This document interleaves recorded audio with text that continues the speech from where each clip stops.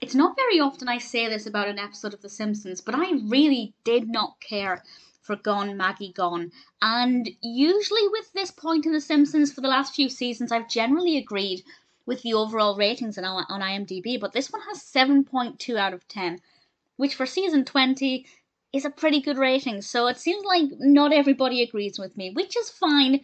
I just didn't care for it. This is the 13th episode of the 20th season, directed by Chris Clements and Mike B. Anderson. And it starts off with Marge looking at the eclipse, and she has to wear bandages on her eyes for 2 weeks, for the entirety of the episode. And Homer does something that means he accidentally leaves Maggie, well, intentionally leaves Maggie outside a convent, and as soon as his back is turned, this nun takes Maggie inside, and it's actually a Catholic orphanage. And Lisa has to try and get Maggie back by solving these clues. And honestly, there were 2 bits that I liked. One, because it featured a song I liked, and one, because actually I thought it was quite clever. But the actual narrative itself I thought was really boring. It was just not interesting at all. And I need to point out that that's not because it's religious. I am religious. I'm not Catholic, but I am religious.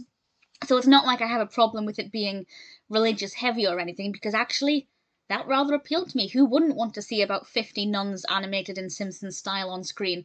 It was very well animated. The use of colour as well, and the use of light at certain points, that was very well done. In fact, it seems to have everything going for it. Music, animation, beautiful colour, lights, sounds.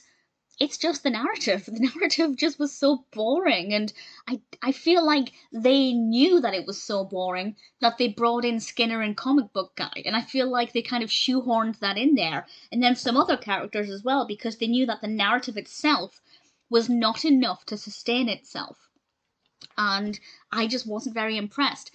However, 2 bits that I did love, so these are, I guess, small spoilers. I won't give away anything about the Gem of St. Teresa or ultimately what it comes to, but actually one of these might be a spoiler for the answer to one of the clues. In fact, 2 answers. So yes, spoilers from now. I'm going to give away 2 clues that I actually really liked. And the first clue is Heart and Soul, and that is quite simply because I love that song. I always think of HBC, Helena Bonham Carter, when I hear that song, because she sings it so beautifully. And the other one is The Biggest Ring in Springfield. I thought that was pretty clever. I won't say exactly what it is, but I didn't see it. I didn't work it out. And I was pretty impressed with that. But the rest of it, honestly, I thought it was boring. Well animated. Visually, it was quite interesting. But the narrative itself just seemed forced. It didn't seem like it flowed very well. It didn't work very well. I don't know if I would choose to watch this episode. Well, I would never choose to watch it, but if I'm binge watching season 20, I probably wouldn't skip it, because visually it is pretty good. The bit where Maggie is like covered in colours or haloed by colours, beautiful. Very, very well animated. But yeah, I just feel like the narrative was all over the place and it just didn't work very well for me at all.